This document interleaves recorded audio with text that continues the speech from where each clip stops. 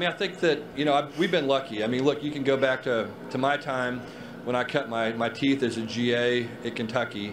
It was Mike Leach's GA, Hal Mumme was the head coach, Tim Couch was our quarterback, became the first pick in the NFL draft, and then it went from there. You look at the quarterbacks that we had at Texas Tech.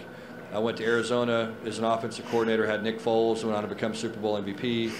Went on to Louisiana Tech, had tremendous success with Colby Cameron, set 16 NCAA records.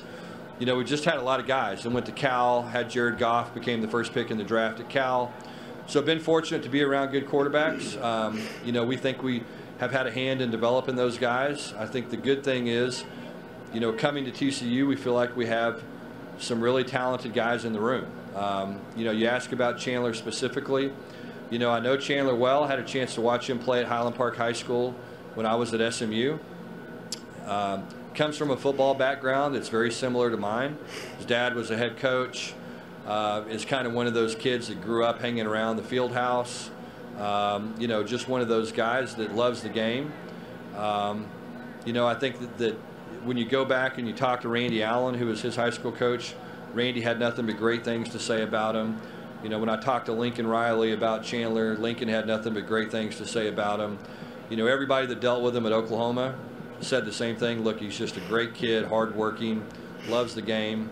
And so, when you have talent and you have that passion and you have that football background, that lends itself to being very successful. And so we're excited to see what he can do. We're also very excited about Max Duggan.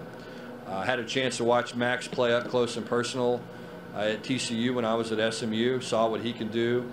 Very tough guy, very athletic, very physical. I think the players really respond and respect the way he plays the game.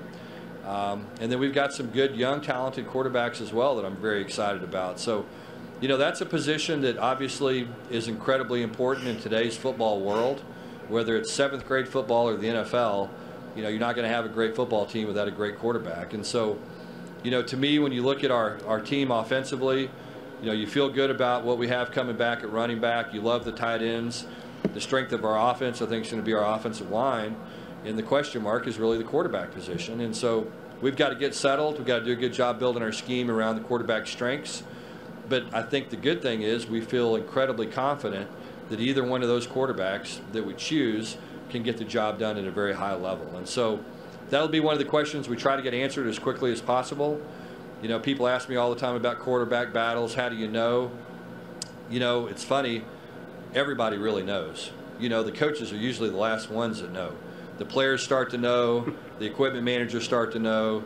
The trainers start to know. And then the coaches start to go, well, you know what? Maybe this guy's a little bit better than the other guy. You make that decision, and everybody goes, well, you could have done this a week ago. That's normally the way it works. For more information, you can visit TulsaWorld.com.